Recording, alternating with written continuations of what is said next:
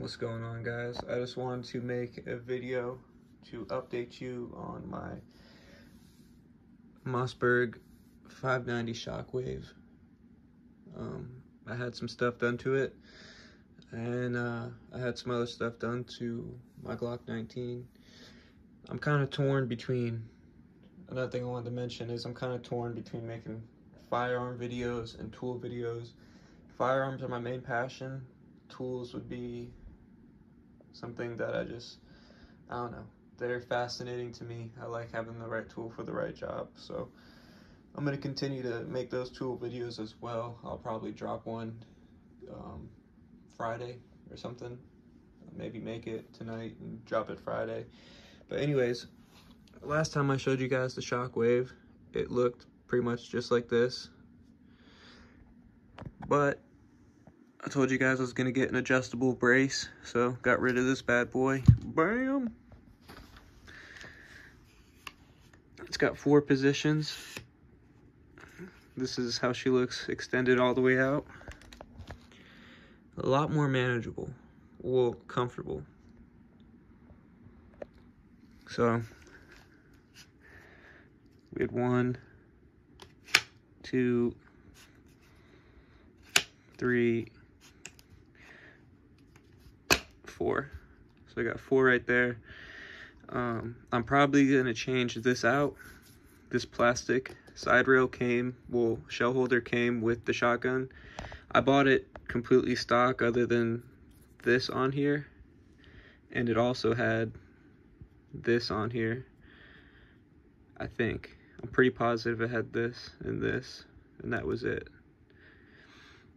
So I bought the SB Tactical brace set up like this, but since I already had everything up here, all I needed was the buffer tube and this brace piece right here, so it wasn't very expensive. I didn't have to rebuy any of this stuff right here. I have the Crimson Trace. What is this? It's like the 1300S, I think. I have to look back into that. I got the box in the closet. Got the Inforce light at the end. I have a Carlson barrel on there. It has a little fiber optic guy on there. It's ported. They're like that. They're 226 bucks, I think. I bought mine 3 years ago or so. But what I did do is I put the original barrel on eBay, and I sold it for around $200 or so. I don't remember. But so what I did for the Glock, this is my Glock 17. Here's the factory Glock sights on it. They're made of plastic.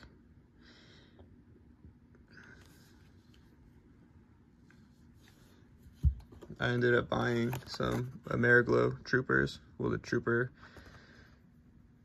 yeah, Ameriglo sights, but the Trooper edition. They're not really cheap, but they're really, really nice. So you got the Glock 17 with the standard sights on it right there. Gen 4. Then I have my Gen 5 Glock 19 with the Ameriglos on it. They're actually glowing right now because of shadow.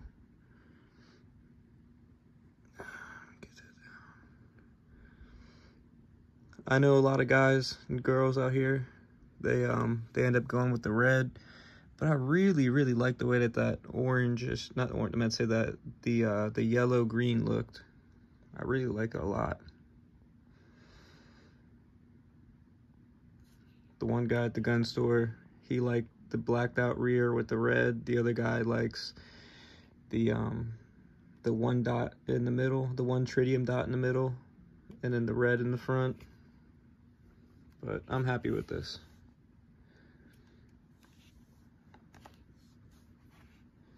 This guy right here, I'm gonna have to upgrade. I might do the same color. I might do red to be different, but it just looks so much better.